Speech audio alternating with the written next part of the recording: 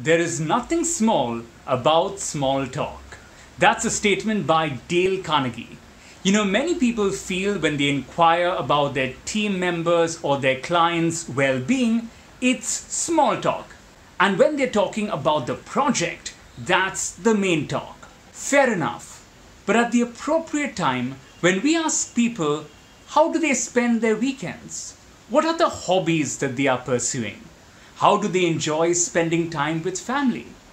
These kind of questions actually deepen the relationship, builds a better understanding, and strengthens the bond between people. And this can have a positive impact in your business relationship as well. So always remember, there's nothing small about small talk. Thank you for watching.